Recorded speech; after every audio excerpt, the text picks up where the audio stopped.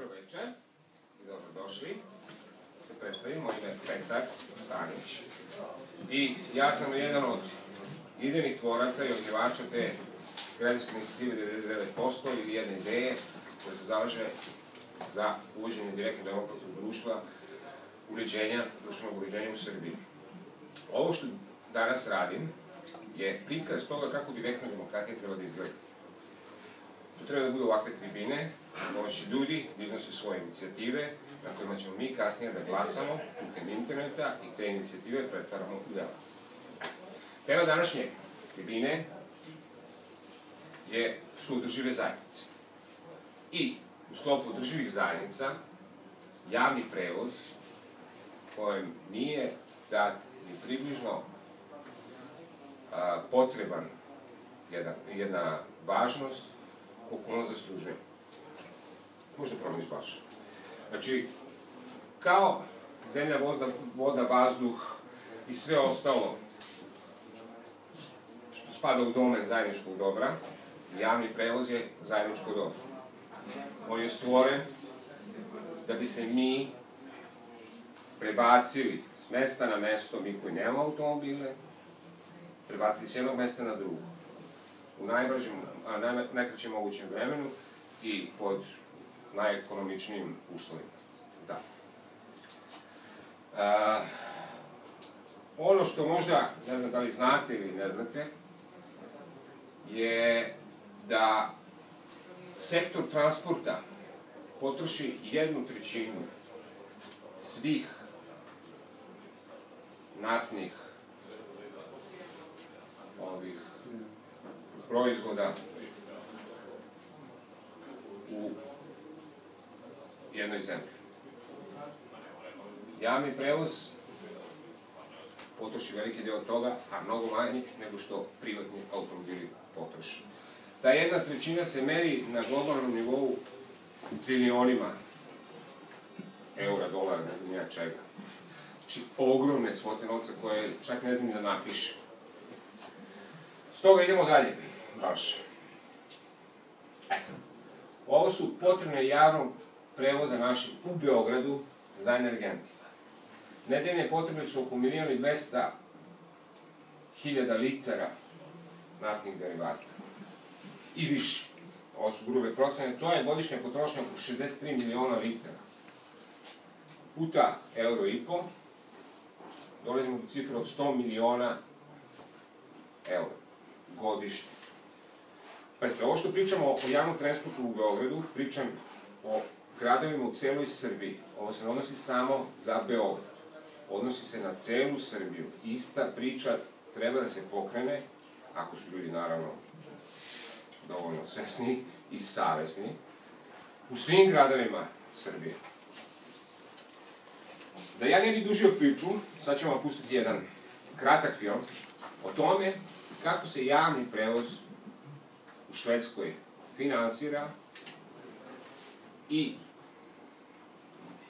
snabdeva derivatima potrebnim za njegovo pokretanje.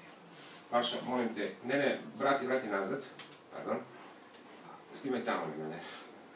Sve sam uhvatio. Ovdje samo klikni. Bravo.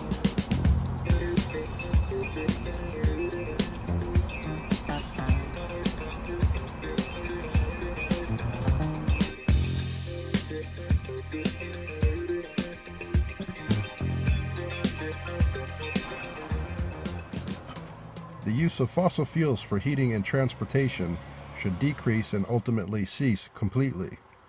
In the long run, the municipality of Kristianstad aims to become independent of fossil fuels.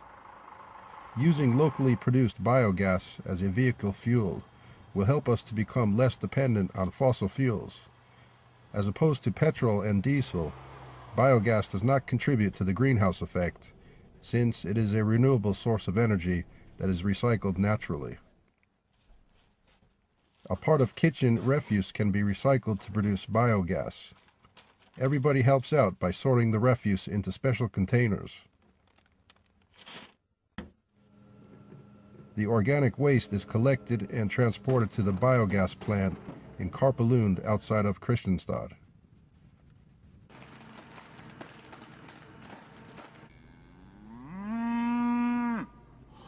Kristianstad is a rich agricultural region, and the area also hosts several large food industries. Biogas can be produced from the large quantities of organic waste that is generated. Organic waste from both private households and the food industry is digested in the Karpalund biogas plant, along with manure from local farms. Digestion is a natural process whereby bacteria degrade organic material in the absence of oxygen. During the digestion process, a gas consisting of 70% methane and 30% carbon dioxide is produced. The methane gas produced in this way is called biogas, as opposed to fossil natural gas extracted from the interior of the earth. In addition to biogas, a residue is produced by the degradation process. This residue is returned to agricultural land as fertilizer.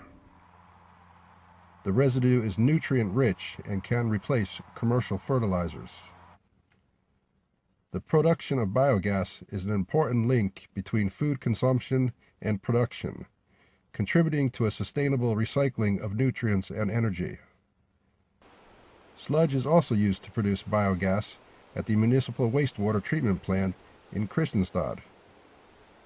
The wastewater is purified and the sludge is degraded to biogas.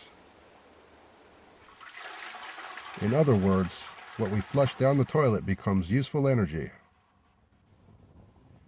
The greatest environmental benefit is obtained when biogas replaces petrol and diesel as a vehicle fuel, since the emissions of substance hazardous to humans is negligible.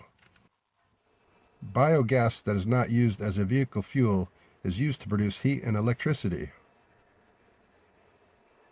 In order to use biogas as a vehicle fuel, the energy value must be increased by upgrading the methane content to 97%. After upgrading, the gas is compressed. Vehicles can then be filled up just as quickly as filling up with petrol or diesel.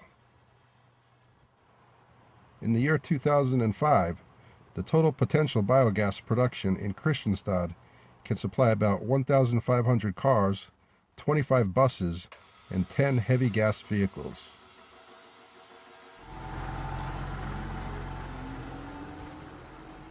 Biogas is presently used as a fuel for all the city buses in Kristianstad.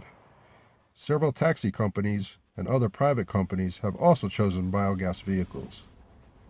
When the municipality and the hospital established carpools, the natural choice was biogas.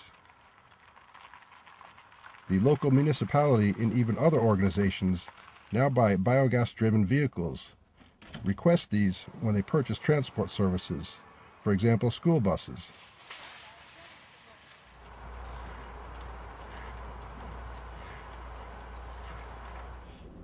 Private people are showing increasing interest in biogas as a fuel. Advantages include the environmental aspects and a lower fuel price. Gas-driven vehicles can be used even when there are no gas filling stations at present, since most are equipped with two separate tanks for gas and petrol, so-called bi-fuel. In collaboration with the local municipality, one of the local power companies has established several filling stations in Kristianstad. New stations are currently being built in many places across Sweden. The municipality aims to increase biogas production in order to supply more gas vehicles to further improve the environment. We will accomplish this by building more upgrading plants and more filling stations, and by treating more organic material. The vehicle of the future runs on biogas. What does your car run on?